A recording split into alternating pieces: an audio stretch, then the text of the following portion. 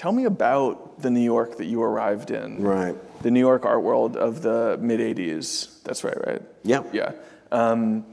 Which, you know, the young, interesting galleries were on the East Village. The establishment galleries were in Midtown. The artists making work were, you know, the Cindy Sherman, Richard Prince, like that era. I would see Jean-Michel Basquiat riding his little bicycle. He was a terrifying sight because you saw somebody burning faster than life itself. I would see Julian Staubel sort of stomping around in his pajamas and thinking, you know, a Picasso model is possible. And I saw women with cameras like I had never seen before. It's interesting that you started with Schnabel and Basquiat, because I think of your generationally as being much more of a pictures generation person. Hated them. I didn't like Cindy Sherman at first, or my good friend Laurie Simmons, or Sarah Charlesworth, or Robert Longo. I like his work. Richard Prince, Sherry Levine, all of it seemed, what's this about? And their gallery, Metro Pictures, was so cool, I was afraid to go in.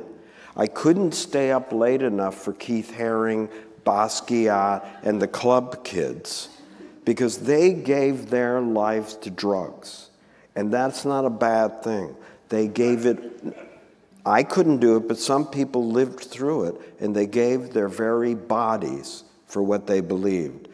Unfortunately, a few died, some great artists. So I gravitated more towards painting of the 80s.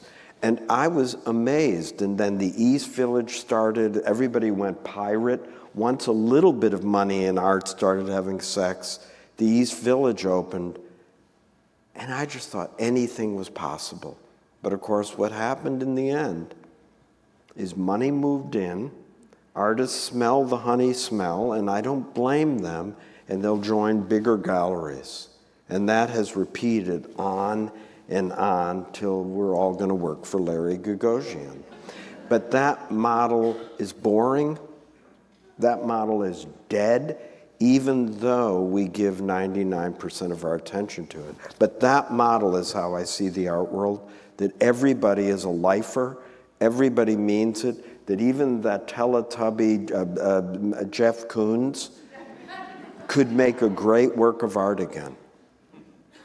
When was the last time you think you did?